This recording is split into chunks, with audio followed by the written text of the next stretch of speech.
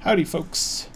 So this is going to be a quick summary, a quick guide about what we call shortcodes in WordPress and how you use them in the new Gutenberg aka block editor. And I need to give you a quick history lesson if you're new to all of this, because this is a little bit like ancient history, which I'm excited about but is worth noting. So before we had this cool block editor where I could do a nice thing like click here and be like, oh, you know what I want above this? I want to put this cool ninja form in, and then I want to just select the form that I've already got to put it in there.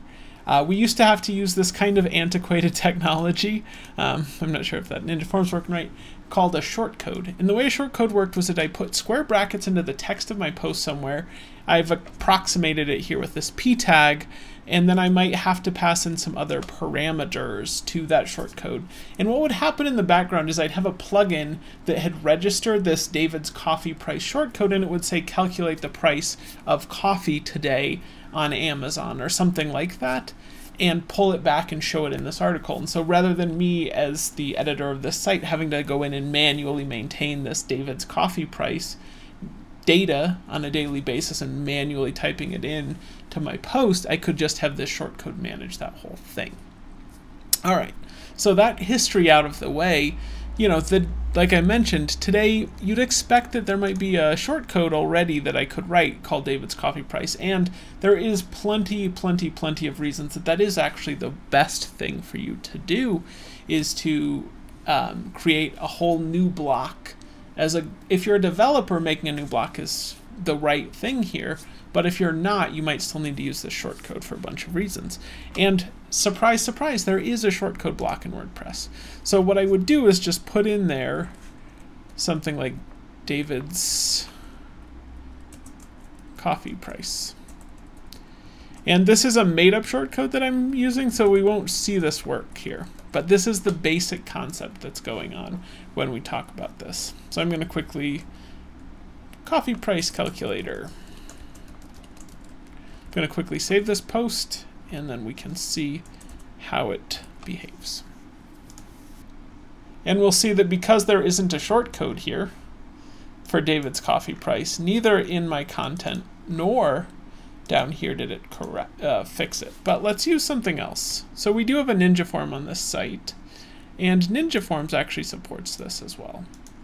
So Ninja Forms shortcodes look like this: ninja_form ID equals 1, I believe. Let me double check that.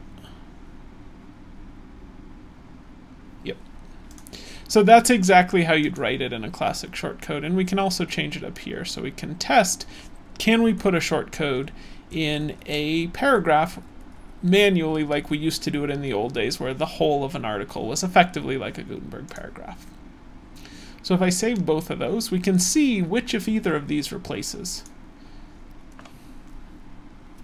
And what we discover here is that we got 3 contact forms. So that tells us 2 important lessons. One is that the ninja form shortcode injector works fine. That's what this block that's hidden is. I don't know that I think it's working very well for me right now. I feel like it should be showing me a preview, but that's a whole other topic. I can also tell that I can both put a shortcode inside of a paragraph block, and WordPress takes care of that for me, or I can use a special shortcode block, and that works. And I know all of this to be true because when I go and look at my post in the preview, I see 3 different iterations of my contact form. So contact forms were one of the canonical cases where someone new to learning WordPress in the bad old days had to understand what a shortcode was.